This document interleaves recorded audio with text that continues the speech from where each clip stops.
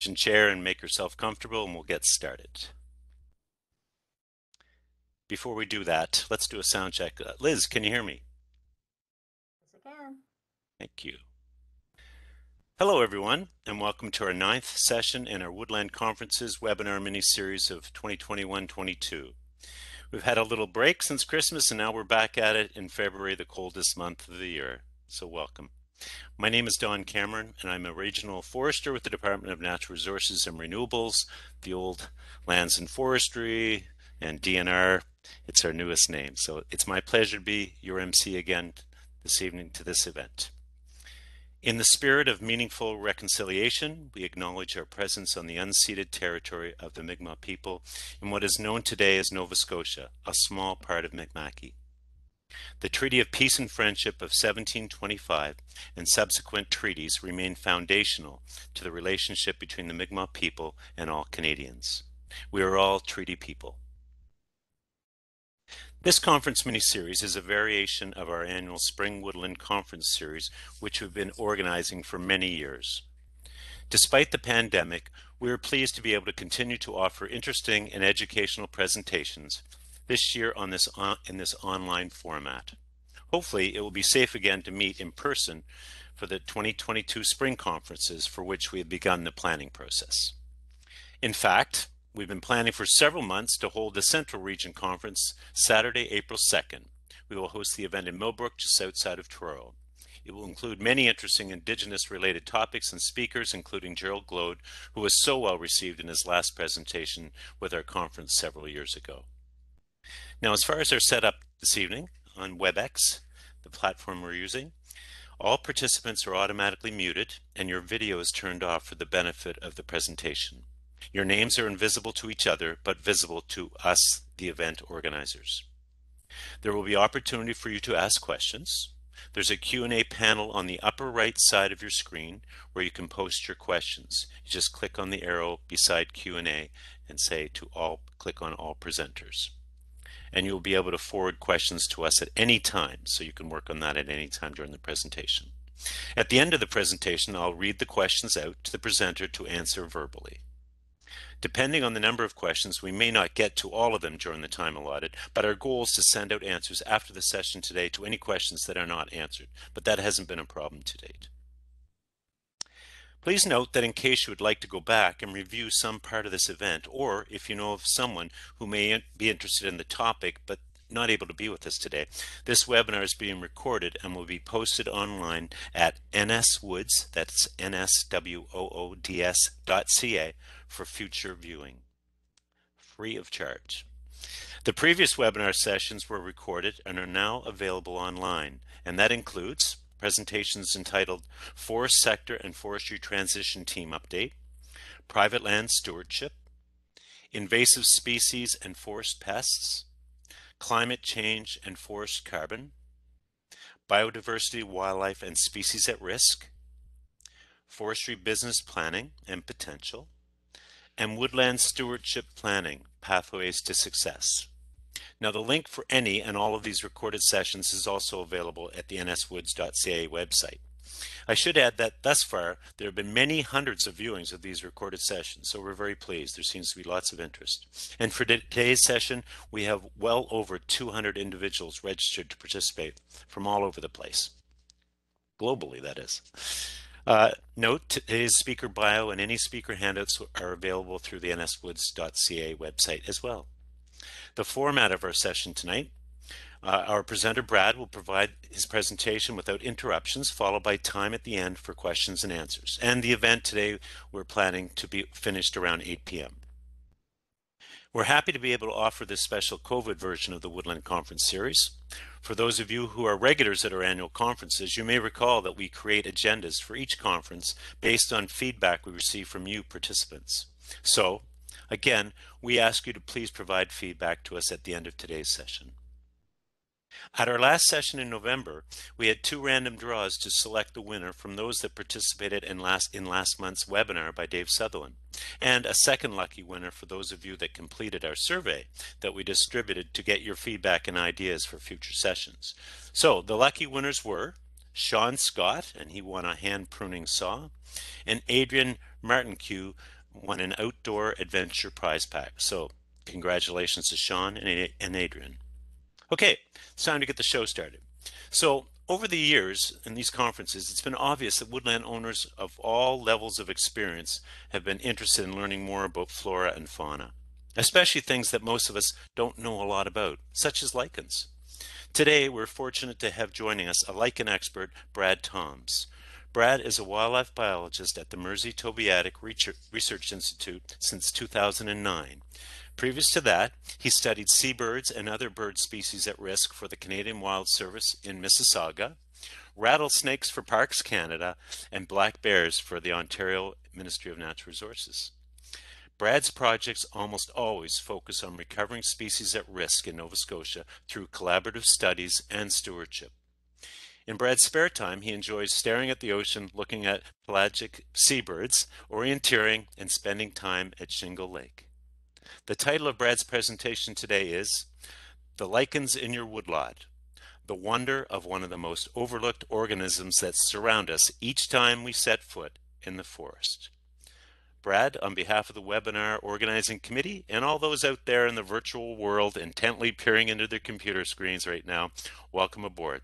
The mic is all yours.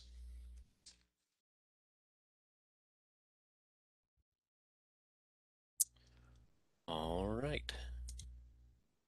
Flip on my screen. Share. Screen one, share. Okay, and then I'll go like this. Just be a second, folks. Now, can somebody confirm to me that it's being Looks good. Looks good? great. Okay, excellent. And I'll move this little window out of the way. Right on. Okay, so I'll correct it in the bio. I studied Massasauga rattlesnakes, not anything in Mississauga. Nothing against Mississauga. I'm Brad Toms. I'm the wildlife biologist at the Mersey Tobeatic Research Institute. We're a nonprofit research institute based in Kempt, along Highway 8 near Kedzie. So I'm just gonna jump right into things. So what I want to do, my goals for this, not to teach people how to identify lichens. That's a whole another skill, a lot of work that you have to do. But I'd like to give you a broad overview of lichen diversity that's typical of a Nova Scotia woodlot, give you an understanding of the function of those lichens, what they do, and how they benefit forests and woodlots. So why should you care about lichens? And I'm going to start off by kind of, going a bit high level. And most people, they have a sense that we, scientists, biologists, whatever, know a fair bit about the natural world. That obviously people have been studying it for, a few decades, 100 years, maybe a little more, and we obviously should know a lot by now. And our high school teachers might give us the impression, even college professors and university professors might give us the idea that we really know a fair bit, but the reality is we don't. And lichens are very kind of exemplary of that. That Western science still has kind of a very feeble grasp on ecosystem function, and especially really complex ecosystems, how they work and all the intricacies of the interactions between all the different taxa. And we also don't even have baseline data for a lot of things like lichens and mosses and fungi. So there's a vast world still to be discovered, and lichens are definitely part of that. There's an interesting paper recently in Nature looking at bias in data, in biological data from a giant kind of worldwide database, and looking at different families, groups of animals, and looking at where we kind of have way more data than we actually have species, and where we have way less data than we have species, kind of what you would expect we'd have versus what we really have. And you can see birds at the top, kind of very out there in terms of we have way more data on birds than we actually have bird species in the world, and we have way little data on insects versus how many insect species we have in the world. And there's kind of a grade in between of, things that are in positive, things that are in deficits. And as you can see, lichens there are kind of on the deficit side. So we definitely, even among things like birds where we have a lot of data, and even though we still don't know a lot of things about bird distributions and behavior and interactions with other things, lichens are even at an even more disadvantage than the species we do kind of know a lot more about. And the other point there is a lot of the conservation work that's being done around the world is in those areas where we have the excess of data and we're trying to save species and things like that. And the place we're actually losing species is where we're not even aware of the fact that they're at risk, and then they're going at risk. We just know they exist. We have them in a museum collection, and the next time we go to look, they're not there, and then they're extinct. So there, there's really big bias in kind of a lot of what we know. And for any given topic, we have to look at kind of where our abilities are and our confidence is, and the Dunning-Kruger effect and how it applies to us. And we don't know what we don't know up to this certain point, right? We can we get very confident in our abilities when we don't know much about it. And the more you know about something, your confidence goes way down. And lichens definitely for me have been one of those humbling things. The more I've learned about them over years, the more I'm kind of humbled. And the same with a lot of other things. You start to get into insects and you go, oh, geez, this is really, there's a lot out there. It's crazy. And then, you don't kind of gain any more confidence until you kind of really increase your knowledge to become an expert in something. So, and I kind of, I'm into lichens. I work with lichens. I definitely don't kind of consider myself a lichen expert, but I'm kind of somewhere on that curve where I've kind of come out of the the the, the bottom of it. um, so why should we learn about lichens and care about lichens? So we're still operating on a lack of fundamental knowledge. So they're a good opportunity to learn a lot more, and they are a complex organism, and they have complex interactions. So they're actually a really good model for learning about complex ecosystems and interactions, and kind of getting over our arrogance of our abilities to manage ecosystems, and say, step back and say, you know what? Maybe we don't know as much as we think we know in terms of what we're doing right now, and we're kind of flying a little blindly as we do a lot of things.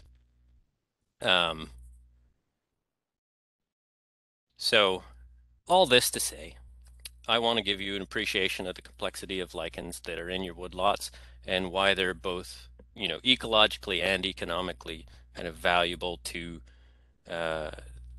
you. So I'll say a broad thank you to people on iNaturalist and other wildlife biologists in Nova Scotia that I definitely take a lot of photos from, because there's a lot of people with much better photos than I have. So they're credited throughout, and there's some pretty cool photos of these lichens throughout. Thanks to those people. So the basics of a lichen, we'll start there. So lichens, as some you may know, are made up of different organisms working together. So they're like a coral, they're a composite organism. They're made up of a species of fungi, which provides the kind of structure, and the other part of the organism is an algae or a cyanobacteria, and it lives within the fungi. So the fungi makes up the structure, and the photobiont is, there's a lot of new terms when it comes to lichens, but photobiont is the partner that provides the food through photosynthesis, so the algae or cyanobacteria. So they're they're already like, their own little ecosystem in that they're things that are working together and it already have complexity in that they're two organisms within one. They draw the nutrients that they need from uh, the the like rainfall and the air and through photosynthesis. So they don't draw from their hosts. So you can find lichens on all sorts of things. If you live in Nova Scotia, you find them on your house, road signs, rocks and trees. These are just places for them to live and get stuff from the air and from rainfall. They don't draw anything from their host surfaces.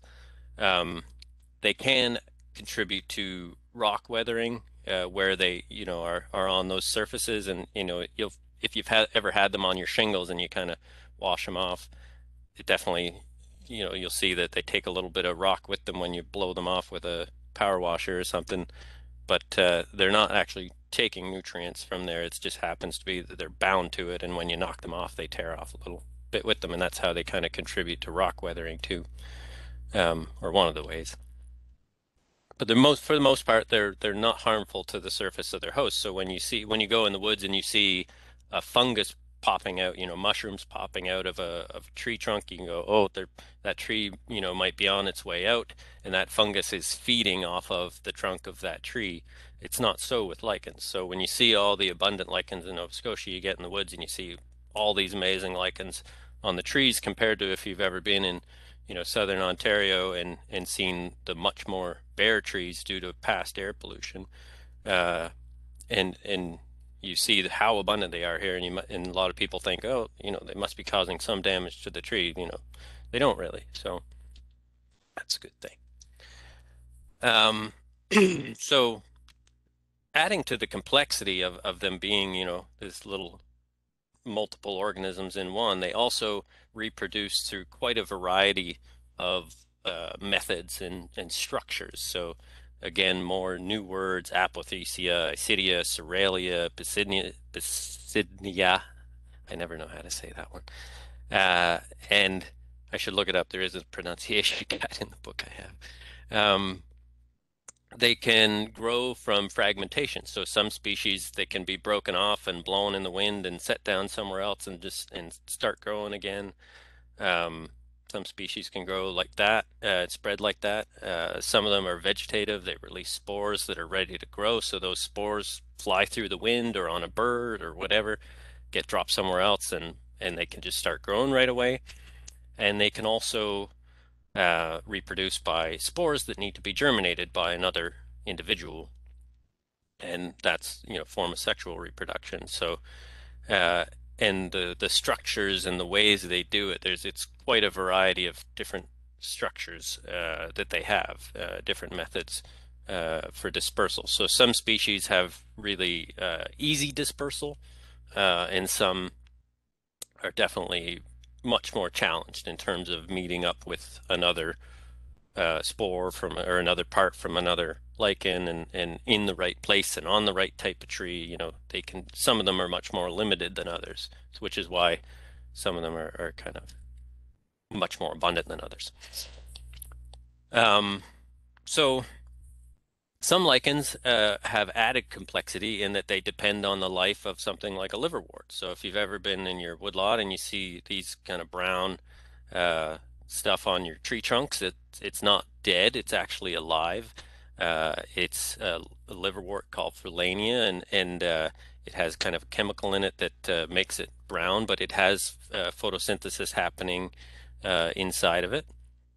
And we know that borophyll lichen meets up in the water sacs of the Frulania liverwort and has to have that there as a part of its reproductive cycle.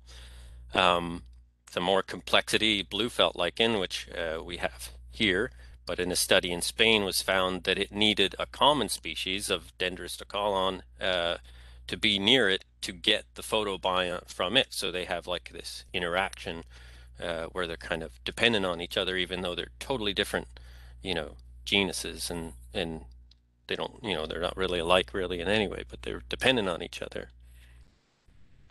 So the connections we have between common and rare species, as well as connections between mosses and liverworts. All those for all the species we have are probably quite beyond, I think, what we can really imagine right now. We've kind of learned from some species some of these novel things about the water sacs and needing photobionts from others, but that's really leading edge kind of science. And so all the interactions that happen among lichens is really probably, you know, in my lifetime, we're probably going to learn a heck of a lot of new stuff, and it'll probably be pretty neat.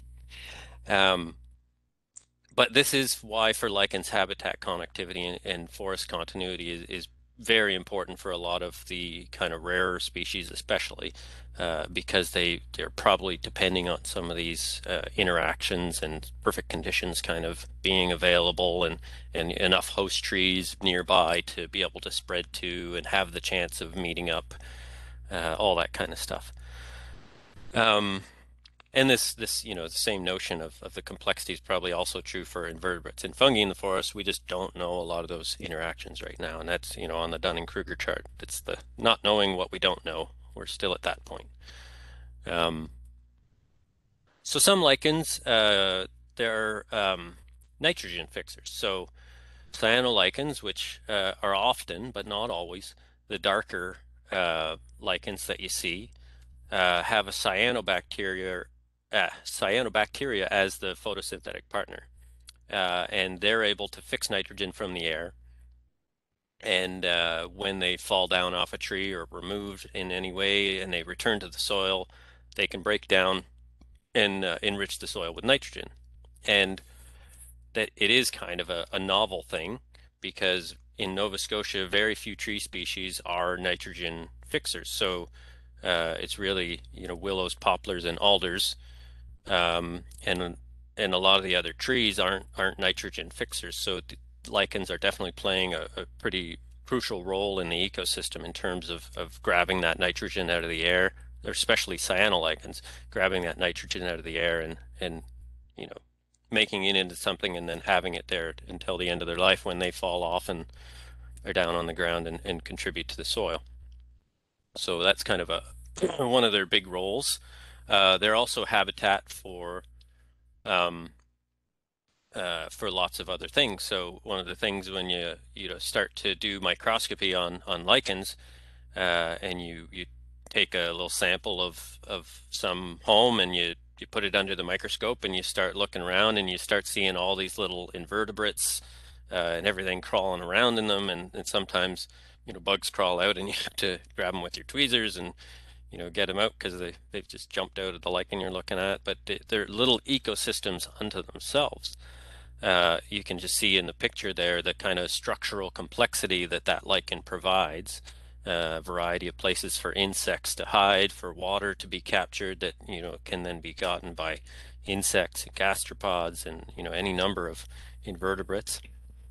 And they're also a water or a nutrition source for lots of species. So you can kind of see white patches on some of these lichens, and those have been grazed by slugs.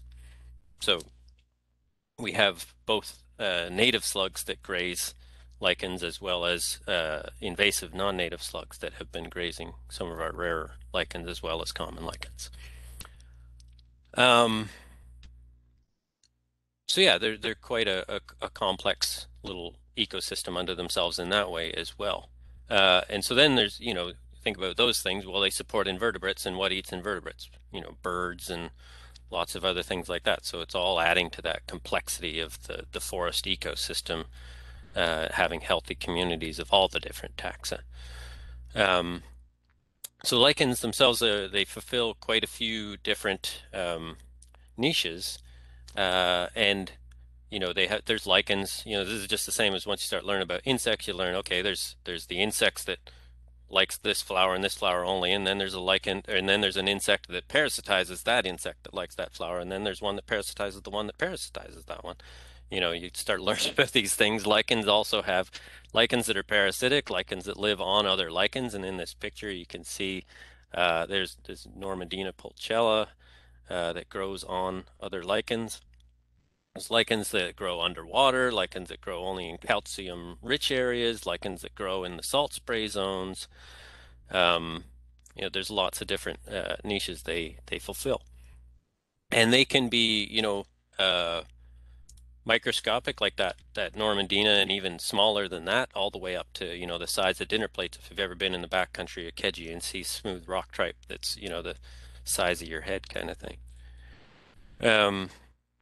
So the interesting thing about that is if you drop a lichenologist somewhere in Nova Scotia, they can pretty immediately tell you a lot about the disturbance history of the forest, the moisture levels, air pollution levels, underlying geology, all sorts of things, just based on the lichen community that they're able to observe around them.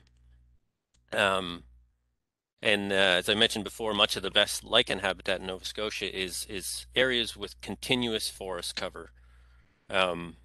So areas that might have, there's definitely areas that have had, small scale woodlot forestry level stuff in the past, and still have good healthy lichen communities. But in places with really high impacts, and places where the forest cover continuity has been disturbed, we definitely see total disruption in the lichen communities in those areas.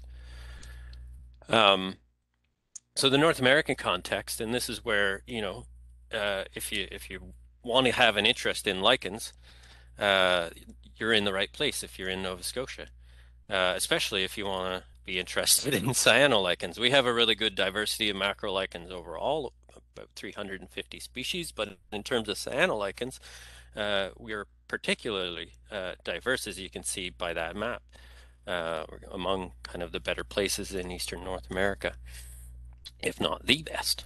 So as a result, we in Nova Scotia have one of the longest running lichen conservation projects in Canada and maybe even North America. And we have quite a lot of dedicated lichenologists per capita kind of thing, and quite a lot of other lichen enthusiasts. And in the kind of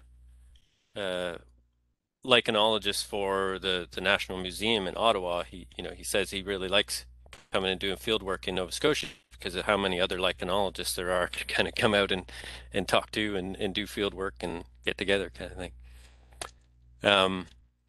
So from this point on, that's kind of the basics of lichens are done. I'm going to go through what you're likely to find in your woodlot. So as an exercise in doing this, I went for a walk in my neighbor's woodlot.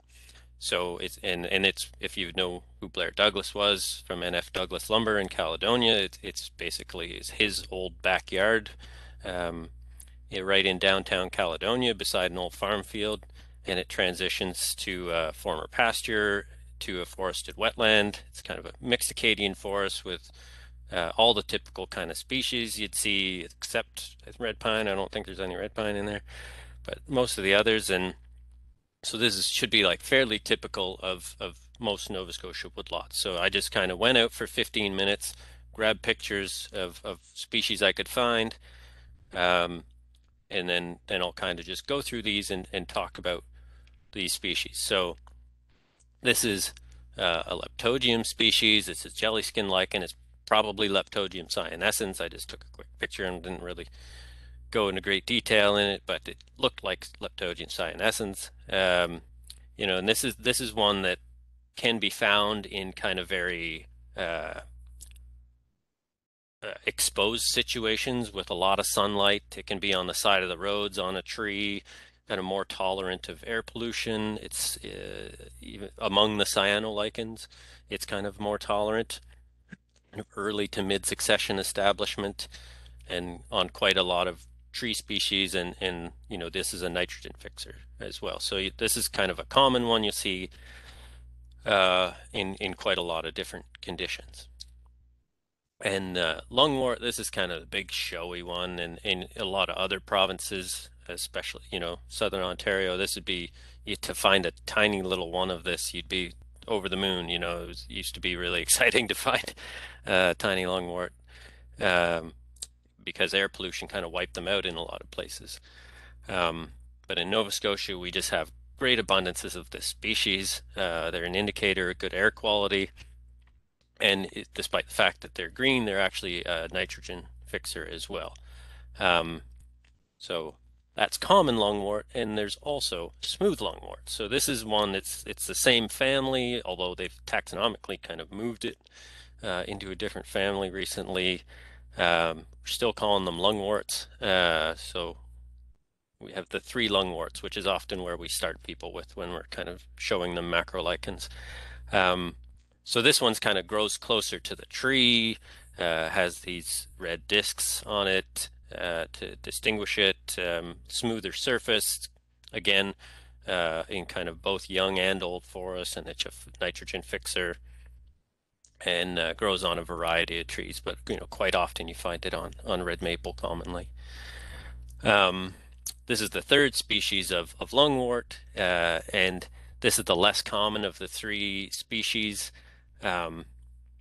Grows on a variety of species as well, but when it grows on fir, it's only when it's in really good habitat, really rich habitat with a lot of moisture, rainfall, things like that. So when we're looking for boreal felt lichen and we find Lobaria scribiculata on fir, we definitely gets our eyes going and going, oh boy, we could be in good habitat right now, because that's a good indicator.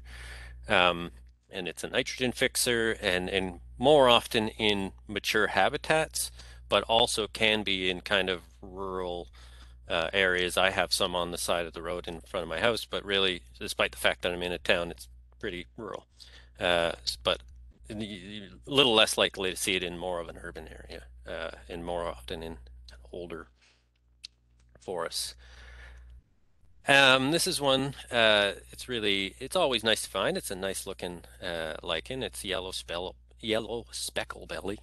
And this one's been taxonomically kind of jumping all over the place recently, but we'll go with Pseudocephalaria holarctica. And it's kind of more of an indicator of mid to mature forests.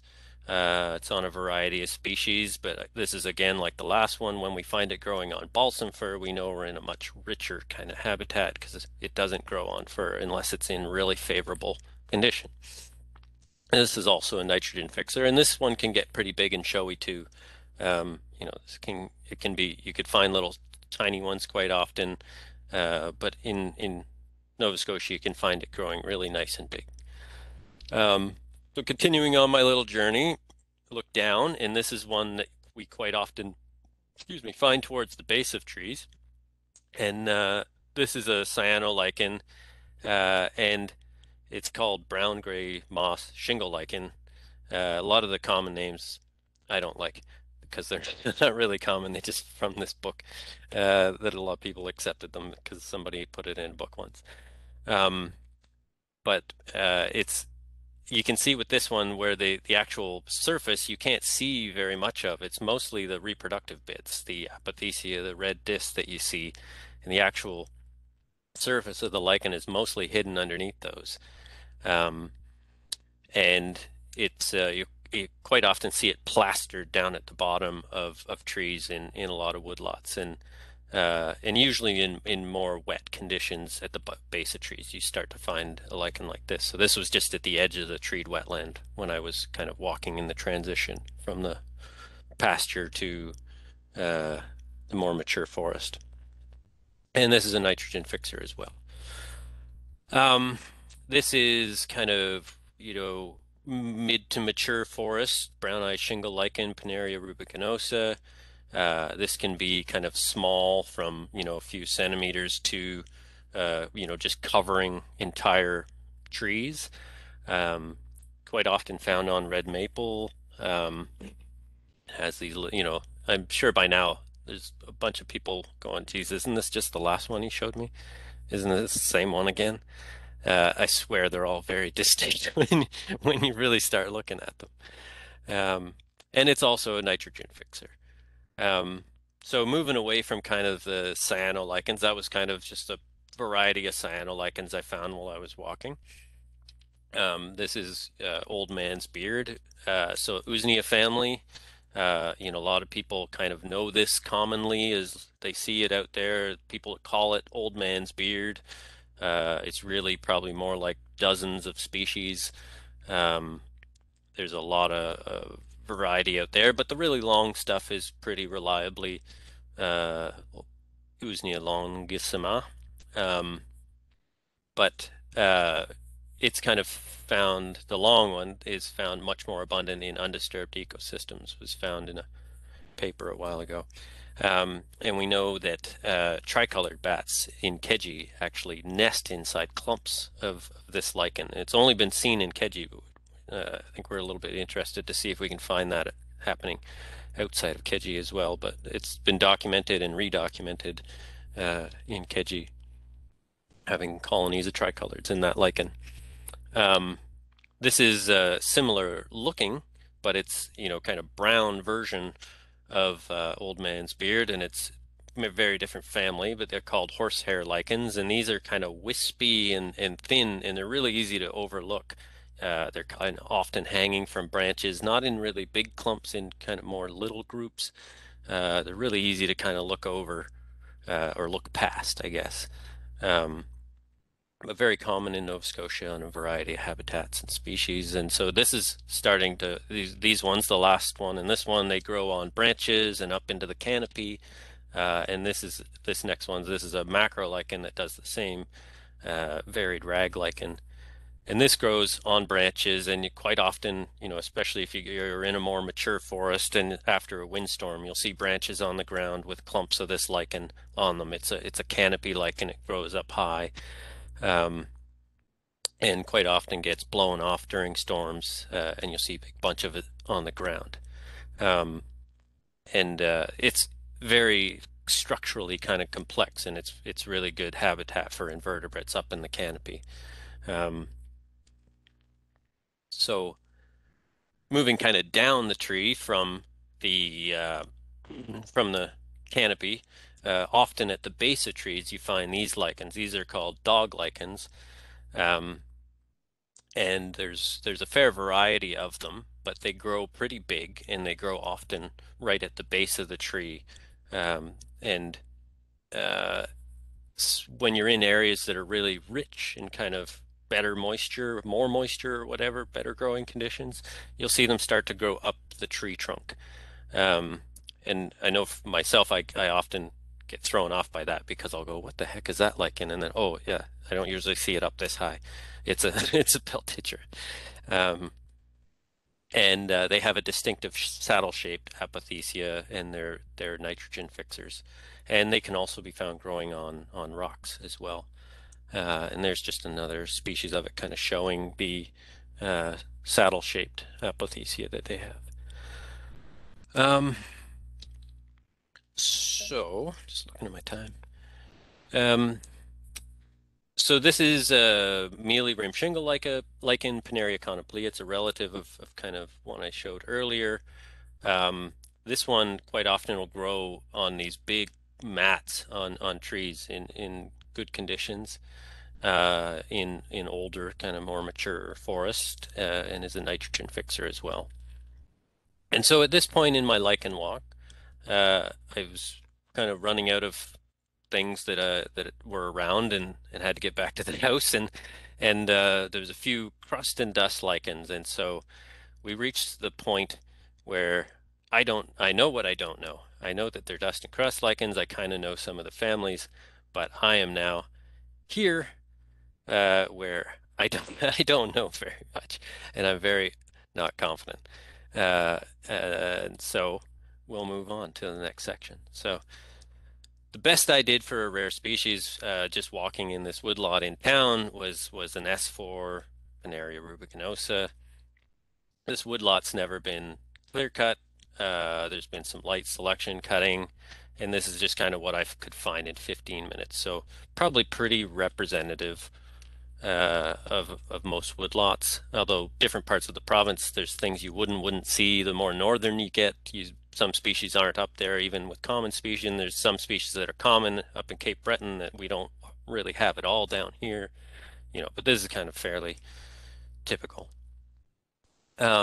So as I've said before, that the wide variety of lichens is kind of important to all these different food chains and food webs and everything that are happening in the forest. But what happens if when you open up the canopy too much for lichens, you get desiccation, you get them drying out, they get too much sun.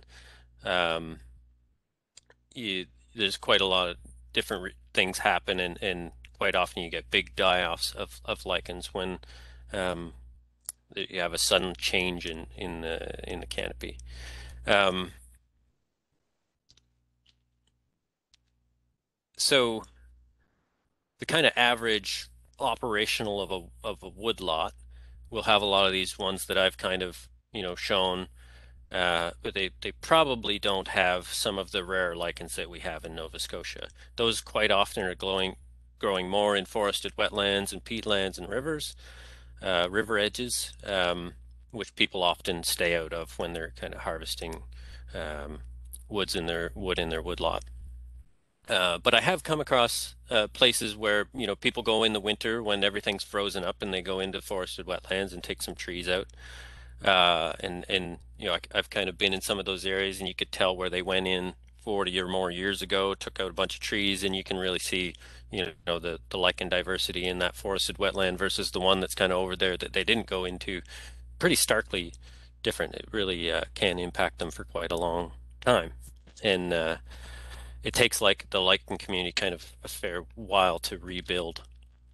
So um, on that note, kind of climax forests, as we kind of like to refer to them, instead of old growth forests, uh, are forests that are kind of at their climax of succession, but they don't necessarily have old trees. So they aren't old growth.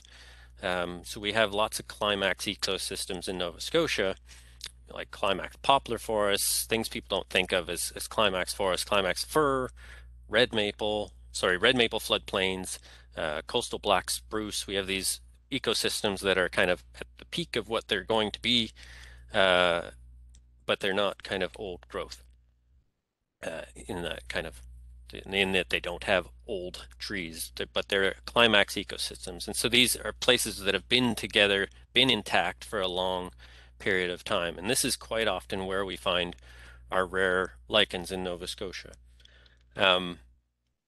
So this is kind of the other day, I was out doing a survey, and this was just really stark spot where I had an old pit where you can see in the picture on the left, uh, the pit probably hasn't been operational for 40 years. It's stripped away the soil, really not good soil there for the trees to grow in.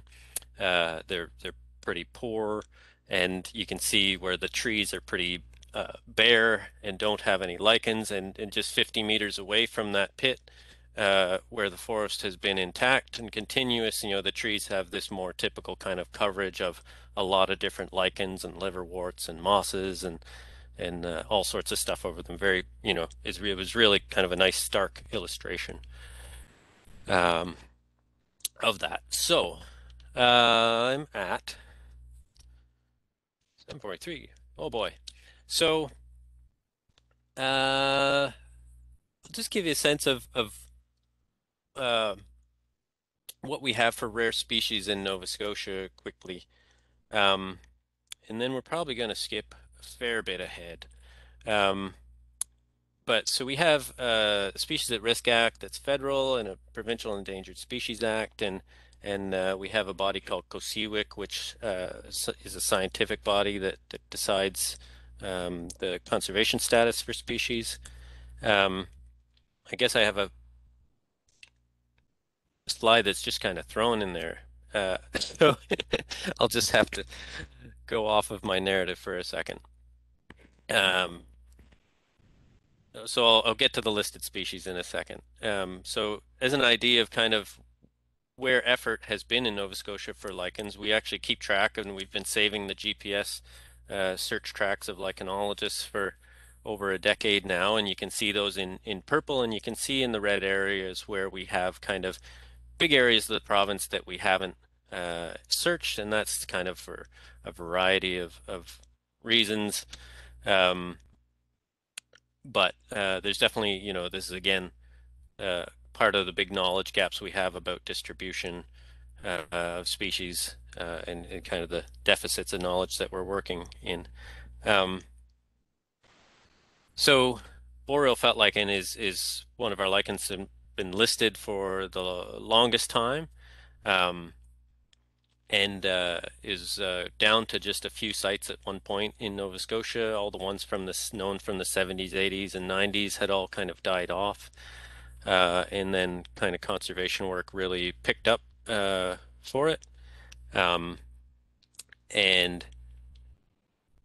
this is a species that exists in a very kind of narrow niche in a band of coastal rainforests, and that search data that was in that last slide. The map is very illustrative of where boreal felt lichen is and where we've been looking for boreal felt lichen, and where the habitat model is for that species.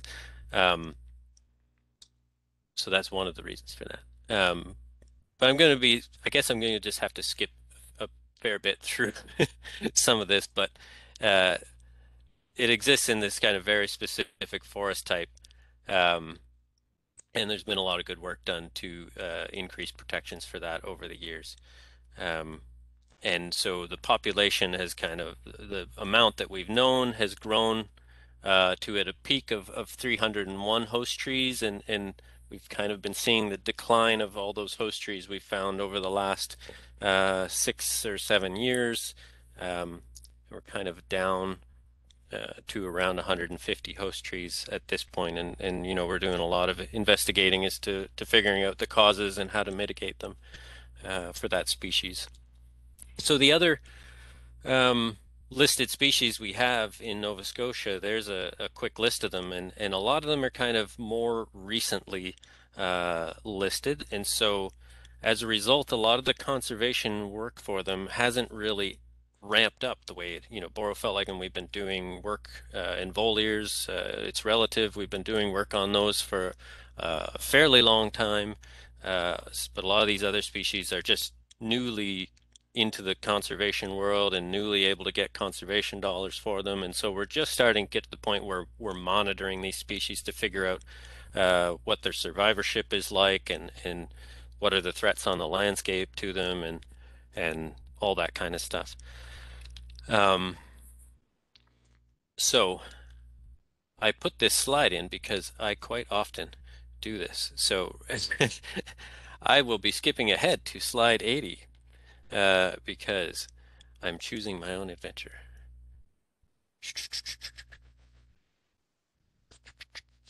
Sound effects even. So the current state of recovery for species in Nova Scotia. As I said, we're just kind of identifying their conservation needs and the actions that we need to take. So reactions to a presentation like this that I often get is, Brad, I see these species everywhere. And I bet you see some that are pretty similar, and maybe sometimes you see some that are the rare ones. But there are a lot of very similar looking lichens. So it is fairly easy to confuse them, and they're often not very identifiable with just a photo. Quite often you need to look at them in person or have a photo of a very specific part of it, that kind of stuff. So where to start with lichen ID is with anything, don't start with the hardest stuff. If you're learning birds, you wouldn't start with flycatchers. If you were learning plants, you wouldn't start with beak rushes. With lichens, don't start with hard to identify, hard to find, rare or cryptic species. Start with the more common ones. Learn your liverworts, your lungworts. Learn your lungworts. Your big showy species. Figure out what they are, identify them. But it takes a lot of time and work, so you got to kind of go out there and do it.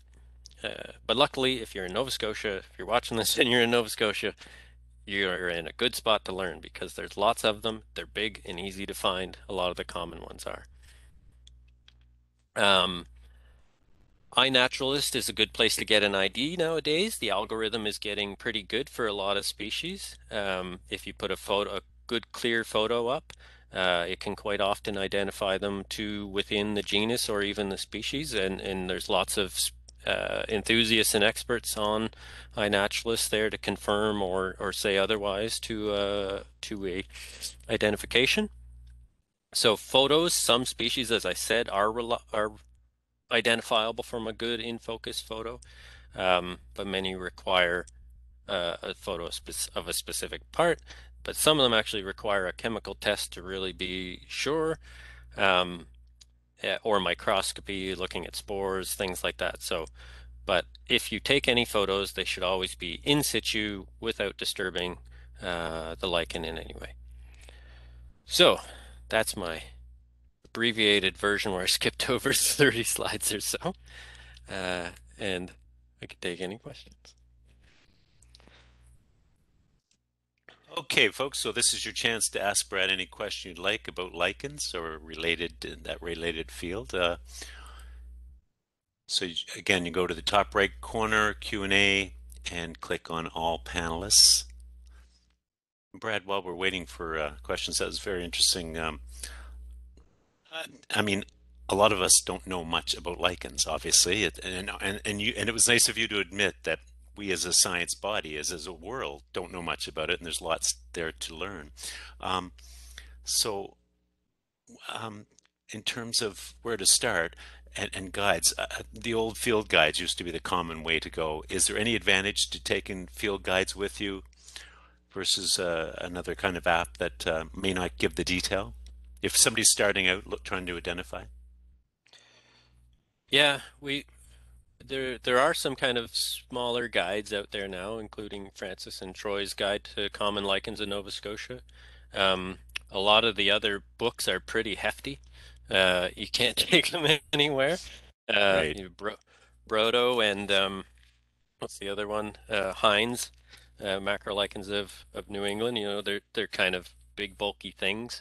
Um, so if you can find somebody else who's a lichen enthusiast, mentoring is a good way as well, especially in Nova Scotia where there's good opportunity for that. And learning from others is a good way to go because it is pretty complex.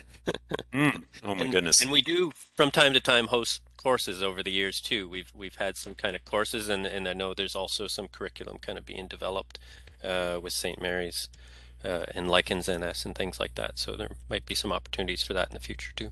Excellent. I'm sure a lot of people like me now have a better understanding about the lichens being a positive thing, that it's not robbing from that tree, it's not harming the tree, an indicator of, air quality and nitrogen fixing, all those things that most of us would not have known before. There's so many things that you were able to talk about, which is great. We have some questions here, including, if old man's beard is a lichen, why does it seem that trees with it often seem to be dying? Also, do you find ticks, especially in the leafy lichens? Hmm, that's interesting. Hmm. Uh, I haven't seen ticks. Um, but yeah, that's an interesting question. I would wonder if other people have. Uh, I wouldn't doubt it, but they're all over the place it seems. Um, and I'd say if you for the old man's beard, if you get up in the canopy of a live tree, you'll find that it's there. But when trees are dying, or especially when often where people notice it is tamaracks in the winter. So it looks like it's on dead trees, but it's actually just tamaracks that have lost their needles for the winter. Um, uh, but often, yeah, when trees do die, they can still live on them because it's just a surface for them. So if you have a stand of trees, of spruce or something that dies off, it can still live there because it just needs a place to hang. Yeah. I know what they mean too. I have several trees that are dead on my woodlot, but yet it's just full of old man's beard. Normally you wouldn't see it, I guess, when the foliage is there. Yeah. And it grows, it would get larger over time, I guess, Yeah, the old man's especially beard. once the Yeah. needles are gone, it can just grow to its own content kind of thing. Yeah. Right on. No, nothing's blocking or interfering. Greg asks, when you look at the province as a whole, what is the lichen, moss, and liverwort's health telling us about our forest conditions or health? Hmm. It's kind of that's an interesting question. It's highly dependent on on on kind of where Mm. you are, yeah. Um, because I can walk into a forest in Lunenburg County that's exactly as it should be, but has really low lichen diversity. It's a there's drier parts of this province that are climax forests that don't have very good diversity for lichens, mosses, and liverworts. So um, I guess yeah. So in general, liverworts and mosses are even less. We know even less than lichens. So we don't really have any of those with a conservation status in terms of being endangered or threatened or anything because we're still learning what we even have for those. Um, but I guess in terms of lichens, the kind of it's getting harder and harder to find some of these lichens, and you're going deeper and deeper into the woods. Wolfgang Mass in the 70s and 80s was able to find boreal felt lichen on the side of the road, and it grew on branches, it grew on species it doesn't grow on anymore. It's retreated into a kind of niche of the very best habitat, and it's not growing in marginal areas anymore. So that's telling us that something's happening in the greater ecosystem that's not allowing it to thrive in the kind of wider system anymore. So I guess that's it can tell us things like that. Okay. We have a couple questions here. Gloria and Jolene were wondering about good ID guides, printed guides. Is there any other thing that you wanted to add to that, or you think you've covered that? I guess, yeah. Yeah, I really there could be more out there now. I kind of have what I have, which is the kind of main ones, the Yeah. uh, Okay. Brodo and Hines and Francis and Troy's and Excellent. Thanks for that. Is there a time of year that is best for lichen identification and photography? uh, we kind of do a lot of our work in the fall because especially once the leaves fall off of the undergrowth vegetation, it gives us a much better line of sight for finding things. If you don't have all the shrubs in the lower part of the forest, if they don't have their leaves on, um, that's definitely for us. I don't know about photography wise or anything, but I guess if you go out when it's foggy, or kind of just after a rain, that's when lichens kind of look their best because they can go in kind of a hibernative mode, and get really crusty when they're dry, and then when they're wet, they open right up and they kind of look their best. So that's kind of for photography, that's the best kind of time to see them. But yeah. So similarly, does that mean winter would not be the best time? Um, no, because they can quite often look pretty good if there's been snow melting on the tree and they've gotten some moisture and it's, kind of warm enough that they're opened up and have some moisture on them. Uh, we don't we there's no time of year where we can't survey for them unless the trees have snow on the surface of the trunk that's blocking us from seeing it, which happens after windy snowstorms sometimes. Sure. Here's a cool question. Can you take a sample and how would you save it for a specialist to look at and identify after the fact? Hmm. Yeah. So, um, yes, collecting is definitely a way to really get an expert to confirm something.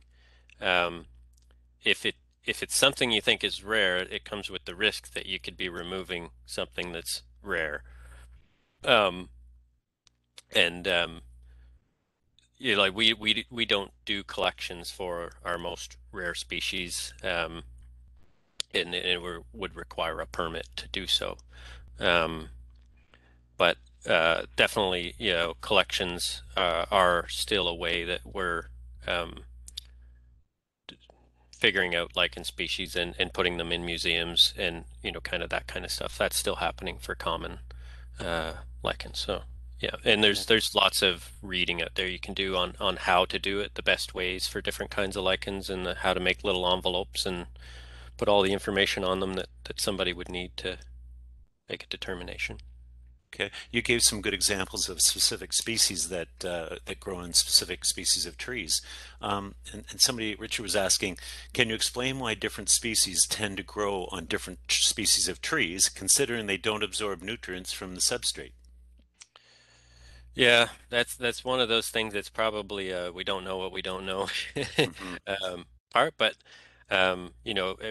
people have their kind of suspicions about bark pH and um, things like that, but it's kind of not something that's been really well studied with a lot of species. Um, and some of them that we think are associated more with one species, we find over time, uh, we've found them on different species. Like recently, Jonathan Riley, looking in Digby County, started finding blue felt lichen on species we didn't really think it grew on before, um, because nobody in that area had ever really looked, kind of thing. And so we kind of are still learning some of those things, um, that they can be on more diverse things than. But yeah, we don't really know sometimes why they're on just one Huh. species and not others, really. Some people, Interesting. maybe somebody does, but I don't. More research required, probably. Now, here's a question that came to my mind as well, looking at your map to show how little work's been done in northern part Mm. of mainland. Are you looking for landowners to offer their land, to offer surveying for woodlots in areas that you haven't had a chance to do so yet?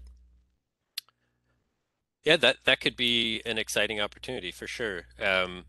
Because there definitely, in some parts of the province, there's not much crown land compared to others.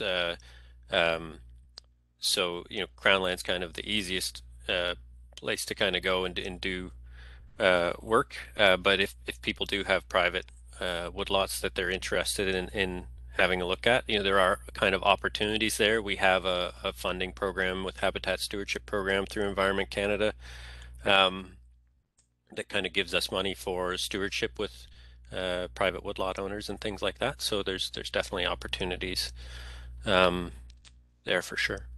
And what would you suggest private landowners do if they are interested in making that connection?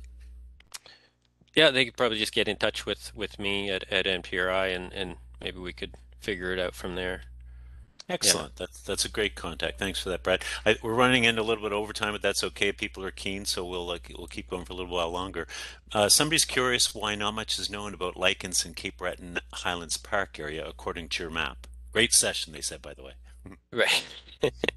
Um, so my map is of all the kind of tracks that I have, which is, from our staff and a few other people who aren't our staff. Um, there's definitely, if my map showed collection dots, there'd definitely be some up in Cape Breton Highlands National Park.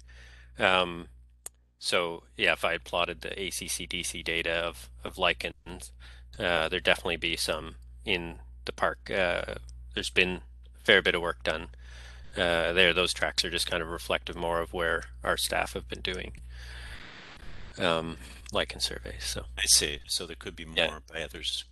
yeah, there is in general in that side of Cape Breton Island much less effort put in than the other side.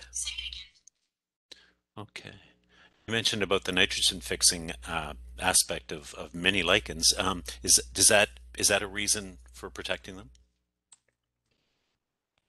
I think I think it's a reason to kind of um, manage a forest and woodlot in such a way that you retain, you know, that retain a good diversity of them is so it contributes to your soil health, which then contributes to your tree health, you know.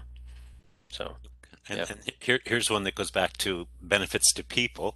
Are there Mm. any edible lichens in Nova Scotia or those used for medicinal purposes? Um, there are. It's not something I know much about. There are people who do know that. I think. Oh, I'm trying to remember. I saw somewhere. I can't remember, but I've definitely seen people who have talked about lichens, which ones are edible and things like that. I know that I was watching a kind of foodie show about a Michelin star restaurant in it was Finland or somewhere, and they had lichens as a part of their dish, just lightly poached kind of thing. Like, why are we so lucky? Why is there such a high diversity and volume of lichens in Nova Scotia? It's probably to do with um, the amount of rainfall, fog, all those kind of conditions because lichens are getting those things from the air. Good air quality in general. Um, all those kind of things are probably creating those conditions as well as, having good amounts of forests that are, so we have a lot of wetlands. And so a lot of wetlands with a lot of forests on the edges of wetlands. So those really high moisture conditions, as well as the kind of moist climate around that is kind of combining to provide all those kind of ideal conditions for cyanolichens. So a lot of lichenologists come here for that benefit, I guess, eh? Mhm. That's why Yeah, you have such a large number.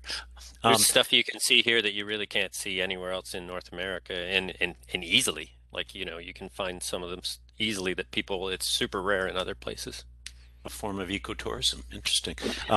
We have two people in a row here that were wondering about the missed slides. I think they like your slides and the information and the photos and are wondering if they'll be able to see those missing slides in the recorded version of this. I forget if each one of your slides was shown briefly when you went through. Not really. I mean, it depends how able they are to hit pause. I don't know. Yeah, Maybe they that's what I showed up was. enough. Okay, Um, well. it was based, each one was basically each of the listed species and kind of uh, what kind of habitat they are in and what we kind of know about their threats. Okay, and What that you was. If touched. somebody was really interested in that, Mhm, yes, they could email me and I can send them those slides for sure, excellent. Thanks for or that. a copy of the presentation. Perfect. Somebody's wondering about the best time of year to look for lichens. Yeah, again, it's probably fall just in terms of having the best sight lines. Anytime where there, even spring before leaf out, anytime where you can kind of see far in the forest, because quite often, you know, a lot of trees there and something can catch your eye from far away. But if you have vegetation in between you and it, you're much less likely to see that far away. Okay, here's somebody But that knows a little bit about the topic. Has hmm. Plasmadia glauca been collected and used for anything? It very well could. It's yeah, it's again that the uses of them, the practical uses is not my specialty. I know there's definitely people out there who know that stuff. Okay. Another question is, are there species in particular we should be looking out for to indicate forest health? I think there were many species that you talked about. Yeah. So yeah, definitely a lot of the kind of rarer ones, which I showed in a list, but didn't really get into. Those are the slides I skipped. All those rarer ones are kind of really good indicators that you're in, a really healthy forest, that you're in a forest that's had pretty continuous forest cover, um, or is in a climax state of some sort. Because we do have lichens that are in climax poplar stands in the valley and things like that. So Okay. um, yeah, any of those ones can be good indicators of forest health. Excellent. Boy, we've never had this many questions, Brad. This is a good indicator right here. If somebody wants you to come and do a course in Cape Breton, I'm sure there would be interest, they said. Um, Probably. okay. I think What we've like done one in the past in Cape Breton. Well, Yeah, obviously there's a growing interest in this topic, so I think it would be definitely. popular anywhere. Yeah, we're What usually like turning people away when we hold the courses. So, Excellent. That's great. What lichens will deer eat? Just about all of them, probably. well, yeah, I don't know. Uh, I know, yeah, like uh, caribou are definitely known for eating lichen, but I don't specifically know uh, what deer eat in terms of lichen. Yeah, that's a Yeah, tough one. I don't know. If you have the lichen in communities like Truro, they'll definitely eat them because they eat everything else. Probably, yeah. Yeah, Okay, they're so probably often when they're browsing, they'll probably take things in incidentally, but I don't know if they really target any. right. Okay, we're going to finish with two more questions because it's going to keep going. Um, this is the two good ones. Yeah. How long do the lichens in Nova Scotia typically live for? Lifespan? Hmm. So we definitely have had trees, like host trees with the same species on them for well over a decade. Um, in a few locations with boreal lichen. It's suspected to be a very long-lived species. Um, but for other species, we really don't have that data. Um, but it's Yeah, I guess it's really complex answer because sometimes they live as spores for a long time and waiting for the favorable conditions. So it could be years being really tiny and then get favorable conditions and then just grow, grow, grow, grow, grow, and then be that size for a couple of years and then, like it can be their life cycle can be really complex. So it's really hard to kind of pin down how long they're really there. But we know some of our boreal felt lichen have been continuously on the same host tree for, quite a long time. So would it be safe to say you can't assume that even though you have some amount of lichen on a tree bole, as the tree gets older, that it's not going to necessarily increase in amount and growth over that time, or would it? Yeah, it might not. Okay. It could fragment and become other, different bits. Like it could grow and fragment and become different individuals, or it could reproduce and pop up on other parts of the tree but die off on others. But it would still kind of still be there on the host tree. It might not necessarily be the same individual. Um, so it's Okay. yeah, age is kind of a hard thing with a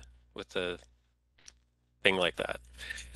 Very good question, though, Carrie. Thanks for Mm, that. Okay, Nick's got the last one. It could be a little controversial, but also you can get some instructional information for landowners as far as protection. Do you think the current buffer zones to protect lichens at risk is sufficient? right.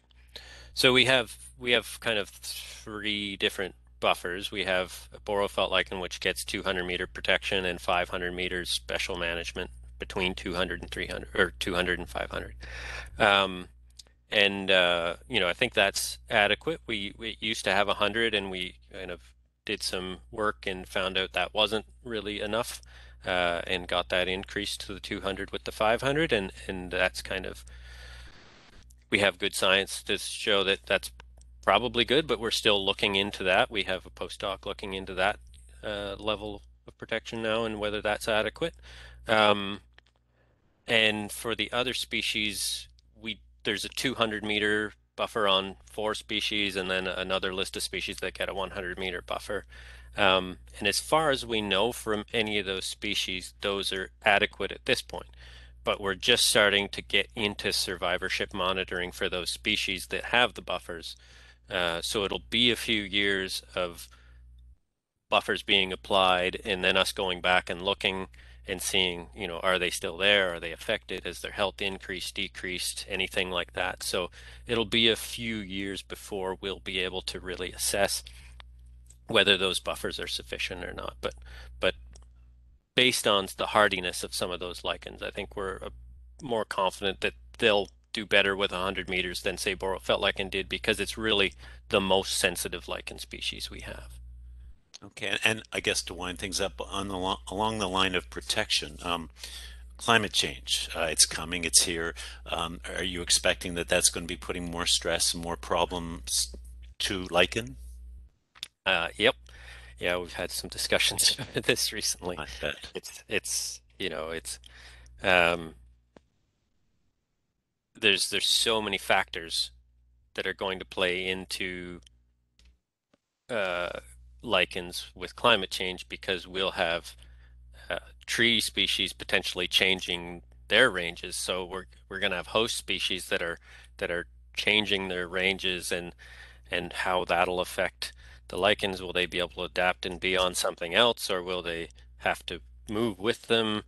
Are we going to see ranges separate from each other and cause the lichens to go extinct? We just don't know for some of that stuff, and kind of whether some of the predictions for increased rainfall and things like that in some areas of Nova Scotia might be more beneficial to lichens than, and it's really tough to there's so many factors that are going to play in.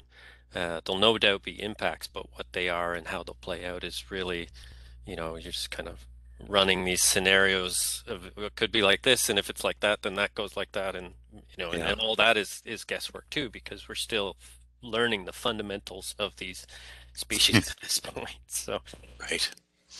yeah, Well, more to learn in the future. absolutely. The never Well, end. Brad, we better wind it up.